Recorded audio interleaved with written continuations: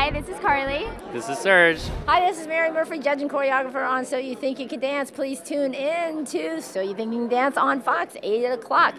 And subscribe to Synergistic. Vote for us and subscribe to Synergistic.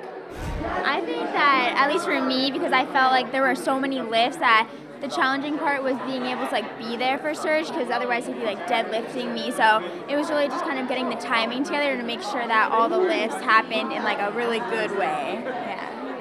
For me, I'd say the most challenging part was incorporating, because the lifts take so much power, and if you go back to the video and watch it, there's not that much time in between moments. You have to run to the next part, but you can't run and do a lift. You have to get there and then somehow break into a breath and then get ready for the next, and then run to the next. So transitioning from those dynamics, I would say, was the hardest part.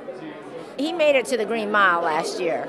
So, he's been trying for a couple years now, and he's been working real hard outside, I'm sure, doing hip-hop and other styles. But it's very difficult for a ballroom dancer because they make their living teaching, so they usually have to teach 8 hours a day, so that leaves very little time to work outside what you do for a living.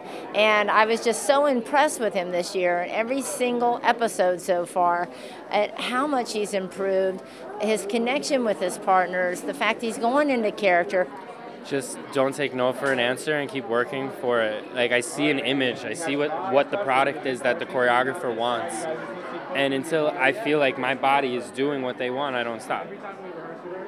I find it fascinating that how far he's come, and I wish him the best. Everybody seems to be improving in leaps and bounds, and you do on this show because you're pushed like nobody's business each and every week by new choreographers, so that enriches your life. It enriches that dance vocabulary, and something that another choreographer said actually even enhances your own style, or the way you think about something, the way that you hold your head, or the way you whip it around.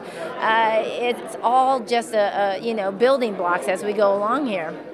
Yeah, I was nervous at first. I think I was more nervous because that's my partner being thrown around, and I'm not the one catching her, so I don't trust anybody else. It's my partner. No, yeah, I definitely was nervous at first, but I don't know. After you do it, I trust everyone so much here that I was just okay, biggest trust fall of my life. But yeah, it was great, because we did it. So.